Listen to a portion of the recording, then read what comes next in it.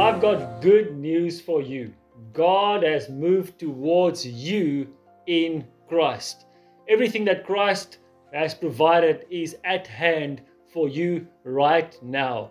Isaiah shouts in Isaiah 53:1, he says, "Who has believed our report?" This news is too good to be true, and for you to be able to just receive it is almost just too easy for the religious mind. But it still is true.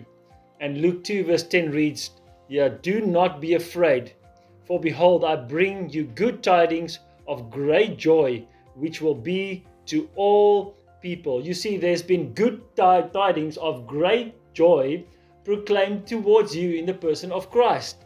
And it is for all people. Are you a human being? Well, then it's for you. You don't have to wait for somebody else to get it. You can receive it afresh this Christmas. The problem is many people struggle to connect by faith to that which God has provided. We disqualify ourselves not understanding how to receive. So these scriptures in 1 Corinthians 2 explains how to receive the things of God. Verse 9 reads, "But as it is written, eye has not seen, ear has not heard, nor have entered into the heart of man the things which God has prepared for those who love him. But God has revealed them to us through the Spirit. For the Spirit searches all things, yes, the deep things of God.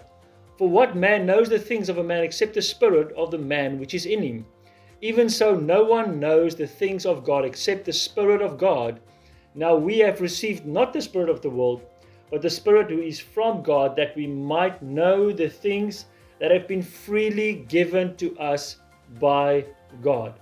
You see, this scripture makes it so clear that in the old covenant, people didn't have the Spirit of God in them. They couldn't receive what God has provided.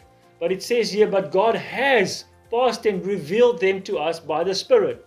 You see, it's the Spirit of God that now witnesses with our spirit and makes the things that God has prepared for us real. So faith says that spirit, that condition of being able to hear God is mine right now.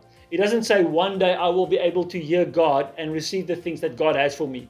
No, faith isn't just to hope for something. Faith is to have substance in your heart for something that you hope for. That means it takes what you hope will happen and make it right now, present tense reality. So you can say, I have the Spirit of God right now. I can hear the things that God has prepared for me, and I can receive them by faith. I don't have to hope that they come true. I have them right now.